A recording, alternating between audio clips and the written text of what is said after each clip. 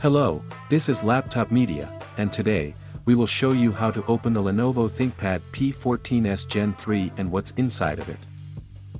To get inside this device, you only need to undo 7 captive Phillips head screws. Then, pry the bottom panel with a plastic tool and remove it from the chassis.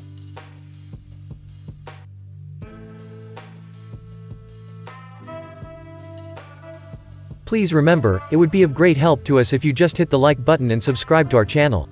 That would motivate us to make even more and better videos for you. Battery-wise, you get a 52.5 watt-hours unit.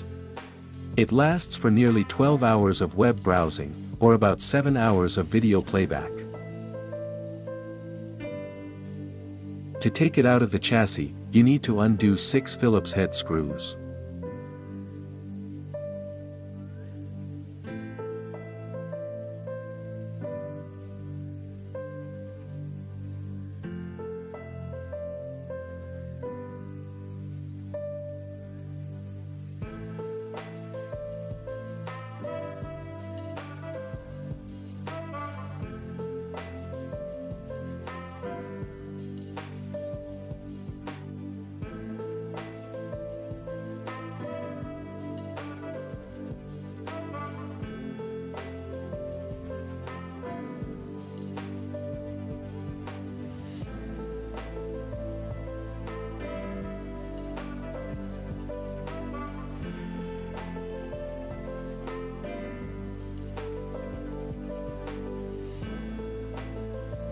Here, we see one SODIMM slot, which works with DDR4 RAM sticks.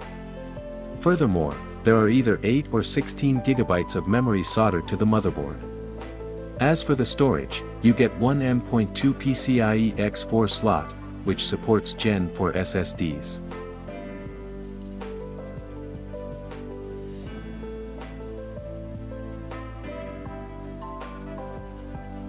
The cooling inside features 2 heat pipes taking care of the CPU and the GPU. In addition, there is a big fan, and a couple of heat spreaders for the VRMs and the graphics memory.